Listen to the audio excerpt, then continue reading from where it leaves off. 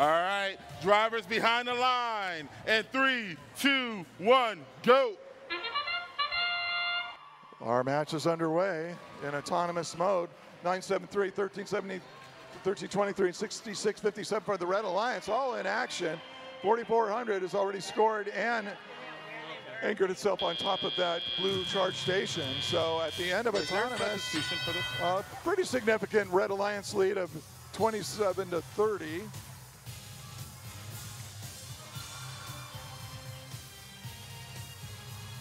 And check out 1323, they've already scored. They just scored a cone. 50-26 for the Blue Alliance. They've grabbed a cone from the loading zone and moving across their charge station. Where will they put it?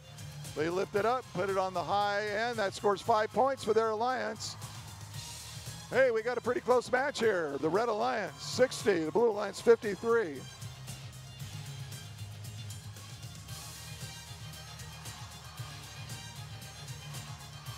.4400 grabbing a cube, moving across the floor. Oh, smashing into 973. Both robots are fine, and they just move on to score. 4400 scores. 973 for the Red Alliance, scoring a low-end cube. Oh, it rolls out, but they'll be able to push that back in later. 1323 swiftly moving across the floor with their cube. They're going to put it on the high. Oh, it falls out. That one doesn't score. 6305 looks dead on the field right now. Maybe their robot will wake up. 50-26 getting slammed by their alliance partner, 4400. They've got a cube. They're in their community. Where will they put that cube? On the low hybrid level.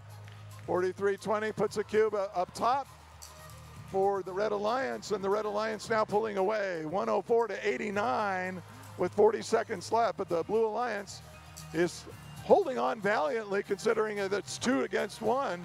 And oh, 50-26, they've gotten their gripper caught up on the field. They get it loose, and now they're trying to get a cone, and they do so. And they're 4400 and 50-26 and 13-23 slam into each other in the middle of the field.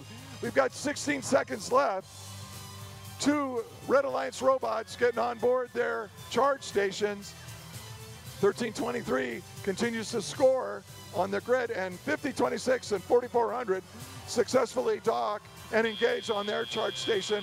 And as the buzzer goes off, oh, the suspense.